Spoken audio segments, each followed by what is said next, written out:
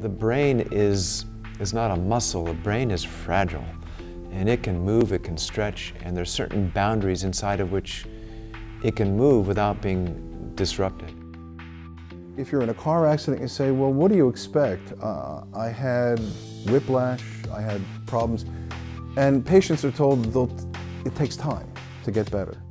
I think that we need to get more neurooptometrists involved, and we need to raise the awareness of the therapists that are on the front lines treating these patients that there's more to vision than 20/20 eyesight.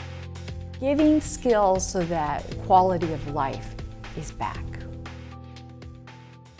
I was driving home from work and was T-boned by another car that was passing under the freeway, and my car rolled 3 times. And in that, my head slammed against the side of the window and I was knocked out, unconscious. A concussion is a severe blow to the head. As a result, it results in a neurological event or trauma to the brain. In the hospital, they kept me for a few hours and they came in and said, you had a concussion, you're gonna be okay, go home and just get lots of sleep. What happens is these are frequently referred to as closed head injuries, meaning there's no blood and there's a delayed reaction. One of the things that's so unique about a concussion is that the person on the exterior looks fine.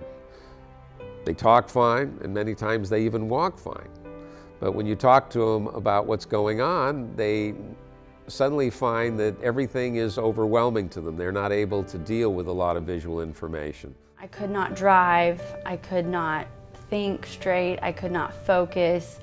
Everything to me was a sensory overload. With a concussion, the most common vision problems are eye strain, headaches, and even double vision. They're having trouble with focusing or eye teaming. They see words doubling.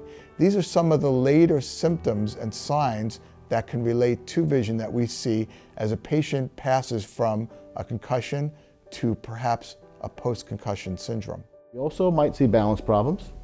In fact, we've seen a number of kids who literally completely would lose their balance for no reason whatsoever, just completely fall and have difficulty maintaining balance.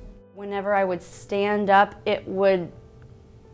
I would feel as if I just stepped off of a boat, but the room would actually look like there were waves in it.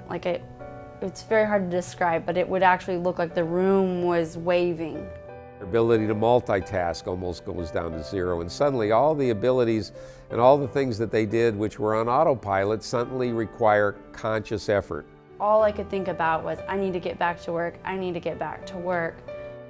But I was unaware of how poorly I was functioning in just my daily routine and was unable to realize, if I can't do these simple tasks, how am I going to be able to work?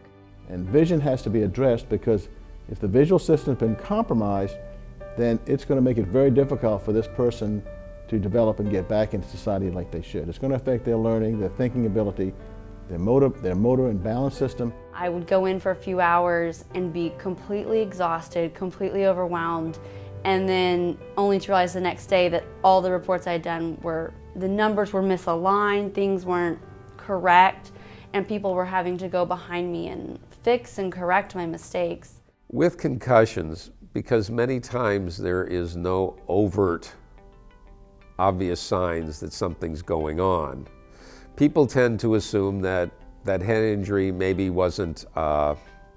didn't have a significant impact, and it's just basically something that's going to pass. As the months rolled on, I did see a neurologist, and he put me on medication, which greatly helped with the dizziness, but there were all these other symptoms that he pretty much told me time was just going to have to fix. Well, after a concussion, instead of passively hoping and waiting for that concussion to go away, you can facilitate recovery by engaging the brain into cognitive and carefully introduced vestibular and visual activities. When it comes to vision therapy, since concussion is damage to the pathways of the brain, and vision really happens in the brain because it's not in the local eyeballs. The eyeballs gather the information, and everything else happens in the brain. Vision therapy, we're really creating scenarios and conditions to help retrain the brain. Many times with patients with concussion, we can get pretty close to function prior to the injury. If you can make vision better, then the quality of life can be better. After months of trying to think that this was just going to get better and lots of rest was going to make things better, I did end up enrolling myself in vision therapy, and that was the turning point for me. We're basically doing what's called visual vestibular therapy, where we're working on trying to get both sides of the body to work together along with both eyes. It's very important to identify that a person has had a concussion, because the likelihood of a second injury is much higher once you've had a single concussion. They're additive, they're serial over time. If it happens once and again, each time you have another concussion, it just makes the situation worse. So now the key is early detection and aggressive treatment.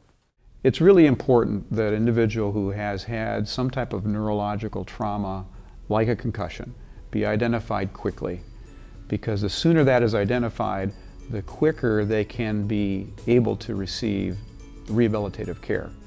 Success in a vision therapy treatment program for any type of concussion or head injury really is based off of two underlying themes: motivation and compliance. If the patient comes in and has a long list of goals and are motivated and want to work hard, and they're compliant with the combination of office and home treatment, really the sky's the limit as long as we're helping the patient to reach their optimum potential and allowing vision and all the roadblocks to really be eliminated from their recovery process. The results in vision therapy with concussion can be getting back into the classroom, being able to read and write appropriately, being able to hit the baseball again and see it where it really is in place, and be able to play again and play safe. Learning to give yourself grace is tough, because there's the expectation in your own mind that I just want to go back to my normal life, my life as usual, and you're not the same. A concussion shifts things, it changes things, and though you can regain life and still have a happy life, I think there's a lot to be said for the fact that you have to give yourself the grace knowing that it's going to take time.